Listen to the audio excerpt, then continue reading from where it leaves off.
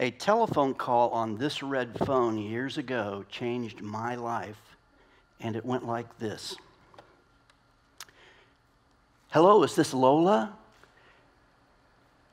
My name is Bill Gladden. I'm from Savannah, Georgia, and I'm calling you this evening because I was born in Miami Valley Hospital in Dayton, Ohio, on December 15th, 1945.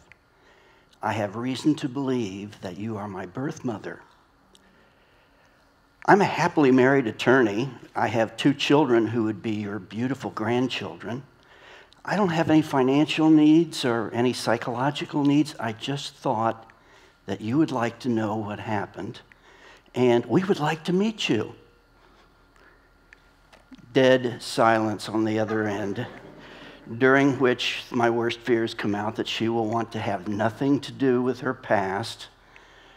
Finally, after the pause, the first words my mother ever spoke to me. Bill, is it? I have no doubt but that you are who you say you are.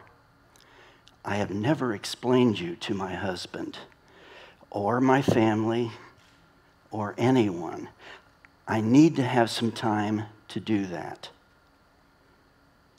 I said, I understand. Here's my home phone number, my work phone number, so that you can call back when you wish, and I hope it's soon. She says, thank you, Bill. Click. That was quick. Would she have the courage to explain me her secret to her family? Would they be upset? Would they sabotage the reunion that I had waited so long for? It all started with family secrecy. I never understood why my adoptive parents, Ken Gladden and Kay Gladden, kept my adoption a secret. I loved them, they loved me, and when I found out, I felt very lucky. I felt blessed, particularly since right up the street from our house was the county orphanage. There, but for the grace of God, went I. And I'm not the only one to feel this way. I have learned that there are over 7 million adoptees in the United States today. The ones that I have talked to, all are very grateful for having been adopted and look upon their adoptive parents as their real parents. But they also tell me at some time in life, it's natural they want to know more about where they came from, why they were adopted. Do they have any medical conditions they might have inherited? What's their ethnicity? Do they have brothers and sisters? Have their parents been searching for them?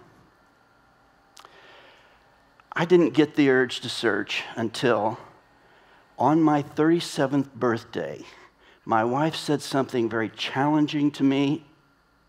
It was different. It hit me right between the eyes. She said, Bill, 37 years ago today, a woman gave you birth. No, she gave you life. I bet she had a very difficult time giving you up. I bet she would like to know how well things have worked out for you and that she has 2 beautiful grandchildren she could dote upon. Yes, I had always felt a little lost, but it was logical that my birth mother would even have a greater loss, and my kids had 1 living grandparent, 2 more might be out there. So I'm thinking maybe I'll search. And in thinking about that, I had to overcome the number 1 reason why many adoptees don't search, and that is fear of the unknown. Am I opening up a can of worms? Will they reject me? Am I going to find some not so very nice people? Am I going to be related to the Unabomber or Kardashians?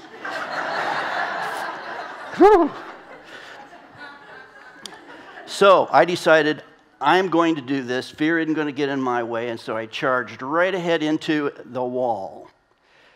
The wall is adoptees learn that the state statutes allow the custodians of their records to give them non-identifying descriptive information, which means they can tell you the eye color of your mother, the hair color, her birth date, her religion, her work choice, all kinds of things except who she is, where to find her.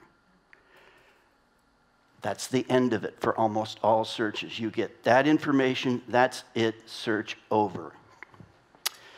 I was lucky. I had some other information. I learned that I had a brother named Terry.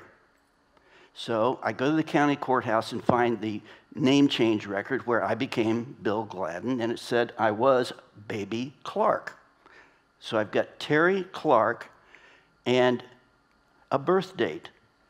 I go to the state birth records. There he is. His mother is Lola Clark. Her birth date is the birth date in my adoption records of my mother. This is looking like it. I check driver's license records. She's driving around, so she's alive. I check business records. She is listed as the owner of the Orchard Inn Bar. Mom owns a bar. This is good. This is getting good. She has a listed telephone number, which takes us back to the call and her need to explain her big secret, me, to her family. And the next morning, 8 o'clock, early, phone's ringing. It's Lola. Oh, they're okay with this. They want to meet you too. So I take my family up to meet her. I can't explain to you the feeling of looking at your birth mother for the first time. There's an aha moment of familiarity on several very good levels. We spent the first day catching up with each other, taking legacy photos, and actually she spent most of the first day playing with her newly found grandchildren. At the end of the day, she pulls me closely and says, I want you to know that I am thrilled to know that you were adopted at all. That was never a given. I always thought that it could be the worst, and that it worked out as well as I could have wished. I got to meet 3 siblings. My favorite of the 3 was Terry Clark. Terry now lives in Florida, and he lives in a nudist colony, so I have to visit him right away.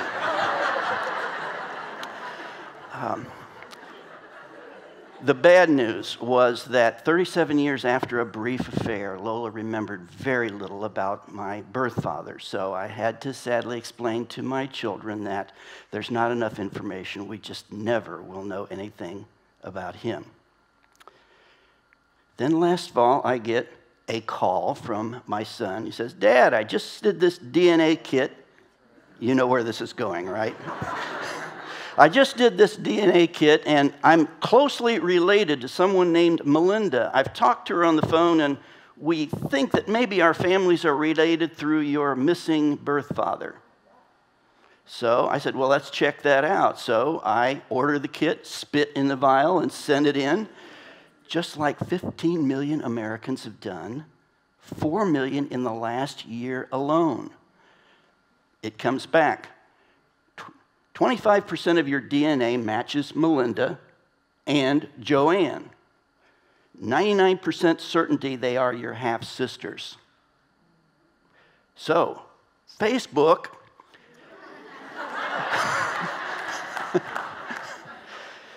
Joanne has a picture of her and her 2 brothers, Mike and Bill.